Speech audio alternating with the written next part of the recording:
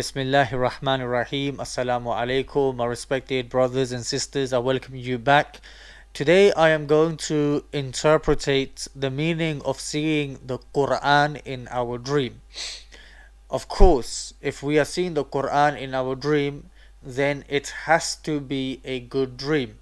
Isn't that correct? Well, yes, it is correct because the Quran is our holy book. We bring Iman upon the Quran, and the Quran is our guide. It's a guide for us throughout our lifetime. We look for answers in the Quran. The Quran teaches us many lessons. So, of course, if we see the Quran in our dream, it is definitely going to be a good dream. However, we want to know specifically what the meaning could be. So let's delve into a bit more of a specific interpretation. If someone sees the Quran in their dream and they regularly read the Quran, meaning in the morning they wake up, they read the Quran, and this is a daily routine, or someone throughout the day they are reading the Quran, it could be a mere reflection, something that they are habitual of doing during the day, they see when they go sleep at night. So it could possibly just be a mere reflection. Even as a mere reflection, it is a sign from Allah subhanahu wa ta'ala that the Iman, the faith of this person is very strong. But let's say someone who doesn't read the Quran on a daily basis or is not habitual at all in reading the Quran.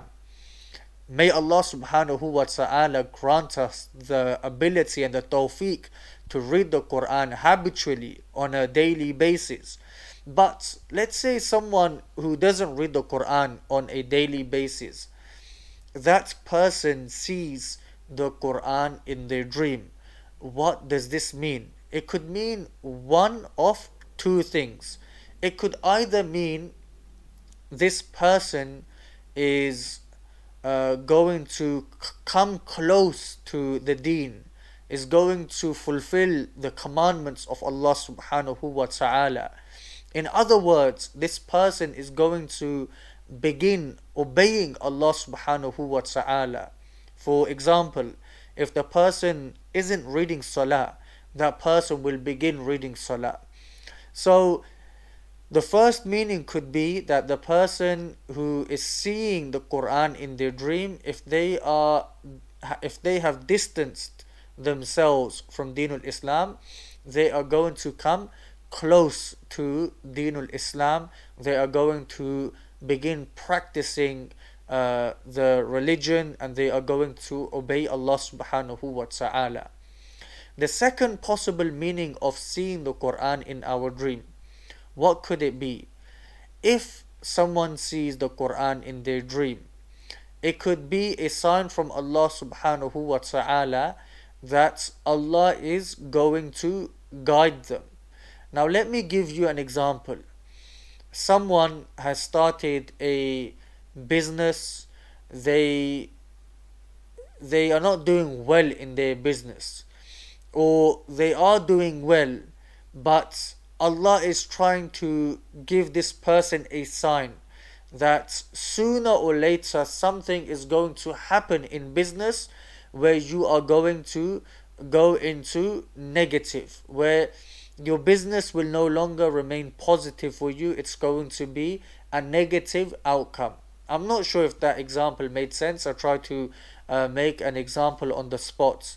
But someone who has set out to do something, but a problem will prevail or something bad is going to happen, seeing the Quran in their dream, it is a sign of guidance, meaning that Allah is going to guide that individual so that person stays safe from any evil coming upon that person or anything bad happening to that person.